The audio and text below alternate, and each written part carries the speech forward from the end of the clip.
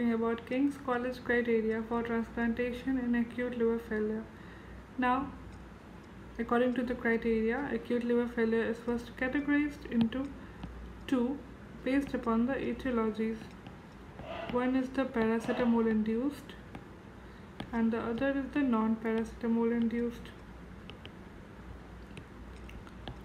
Talking about the PCM induced, the factors that you have to remember in PCM induced are 4.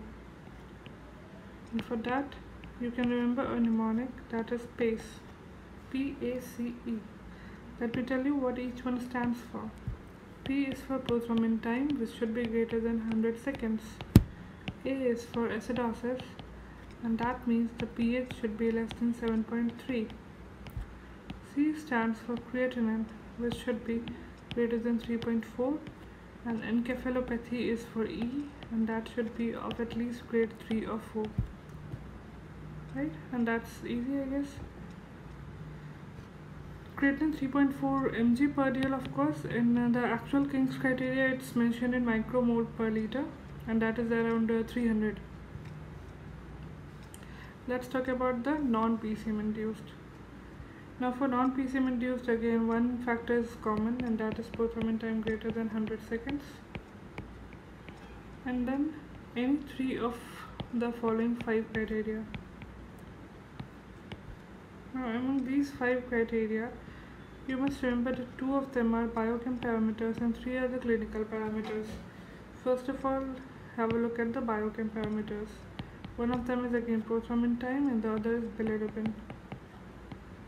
Prothrombin time of greater than 50 seconds and bilirubin greater than 17 mg per dl. And among the clinical parameters, they have considered age, etiology, and the clinical scenario or clinical presentation. For age, it should be less than 10 or greater than 40.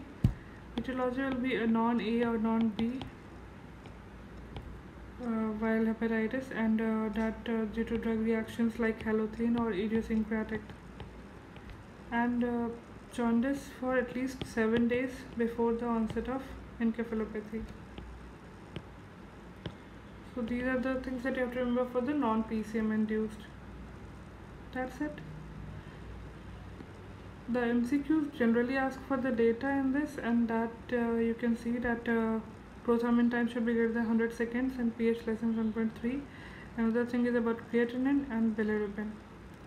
That's it. I don't think you need to remember more than this.